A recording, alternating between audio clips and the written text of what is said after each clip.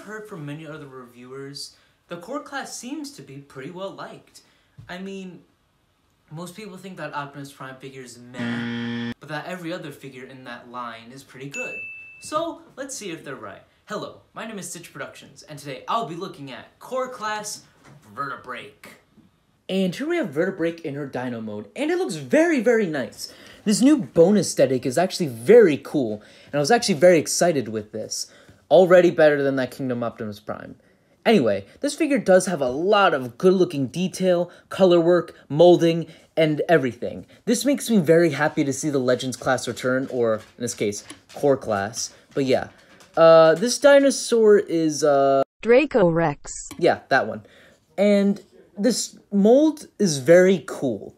This figure does have some parts forming with the tail that plugs into the butthole. But yeah, people might argue that the hands being on the bottom is very distracting, but I could kind of see that, like, very forgiving. Since it's bones, it's meant to be hollow and have holes in it. So yeah. For posability, you got a good-looking kick and knee. You got a swivel at the, what is this, ankle? And head could look up and mouth could open. And, oh my god, look at that head sculpt. So cool. I kind of wish that these pins weren't showing just because it kind of gives away from the aesthetic of the figure. But, very nice dino skeleton mold, and she looks great, honestly. So, let's go to the transformation.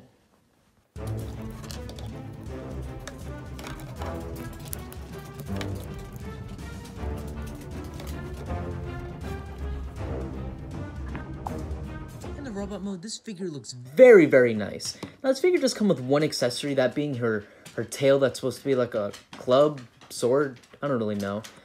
And, yeah.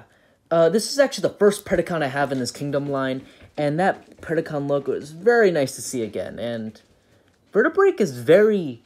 Wait a minute. Vertebreak. That name sounds so familiar. Holy crap! This is Vertebreak from Transformers Prime Beast Hunters line. Hasbro, you devilish dogs. You pranked me into getting the same character. Oh, now I don't want her. Nah, I'm just kidding. Both Vertebreaks are different, even though they have the same name, and I'm glad to have both of them. Now, going back to it, Vertebreak can hold hold her sword in her hand. And why doesn't she follow the same system that Prime did with the 3mm handle? I don't really know. But you can place a little Siege Blast effect on there, or you can put it in Prime's hand, I guess. But who's going to buy Prime, honestly? That's pretty much it. I will say I have very little complaints about this figure. I mean, the only complaints I have are the face sculpt is kind of weird. I mean, like, not weird in a cool sense. It's just like...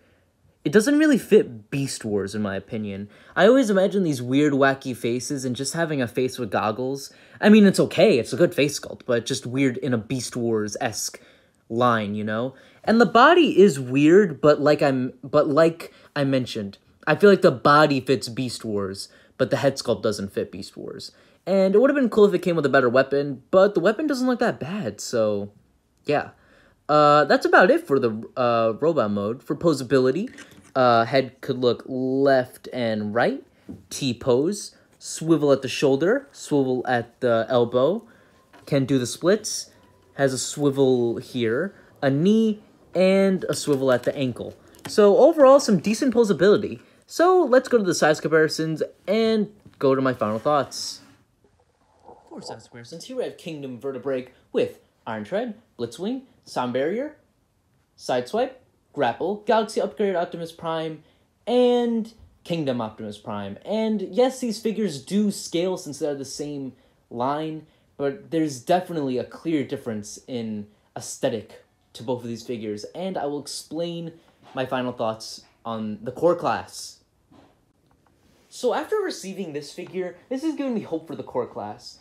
I've always known that we're getting Rat Trap and potentially this skeleton alligator thing, but why aren't we getting more core class figures? Why are they all G1 characters? I honestly don't know why. Maybe it's supposed to fit in with that Arc figure. I don't really know, but I really wish we got more core class fossils or Beast Wars things.